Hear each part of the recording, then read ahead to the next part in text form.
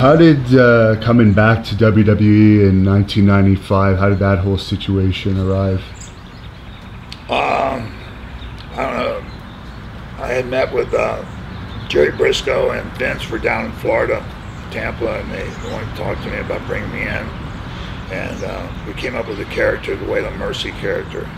I'd never been a character, I'd always been myself, and I was looking forward to it. And I enjoyed doing that character. I regret the fact that I wasn't in good health to finish the run with that. And you know, it's one of my biggest things that bothered me, that I didn't really make it with the time of doing it.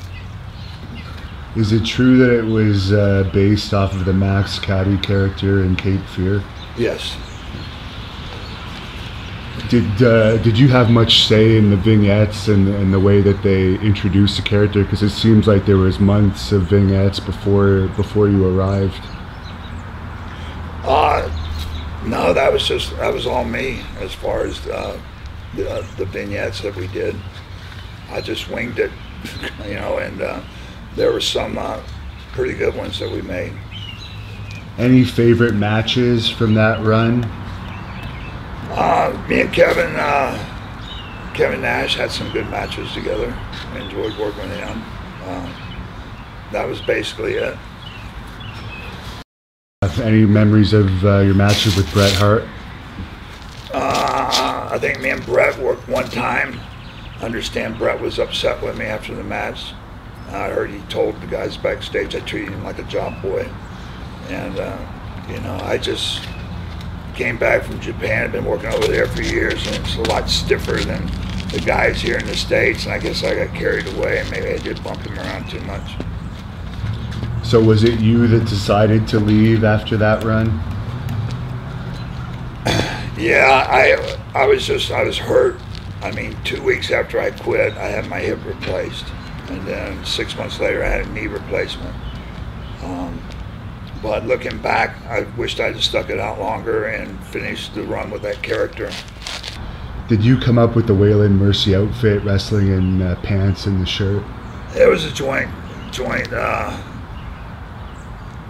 venture type deal. You know, we kick things around and come up with it with the creative people that Vince had working for him. Is it difficult to wrestle in pants, like long pants? Those pants, nah, they were light.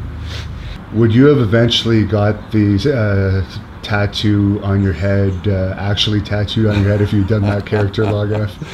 I don't know about that. I thought about it, but yeah, I would do it as long as I knew there's some way to get rid of it after I was done, which I hear there is. What's your favorite movie a fan is asking you? Cape Fear.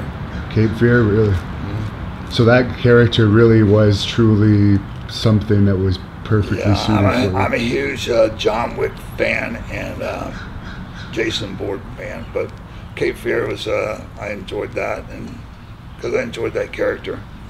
What did you think of Kevin Nash in the second John Wick movie? I thought he did good. You know, he did that really well. Would you have expected Waylon Mercy to still be talked about as much today, which is about 20 years later or more, for a character? It's crazy. I mean, you know, that character was only around for like 9-10 months maybe, and people are just infatuated with it. I get mail all the time on that character. Lives are going to be in Waylon Mercy's hands. You know what I mean?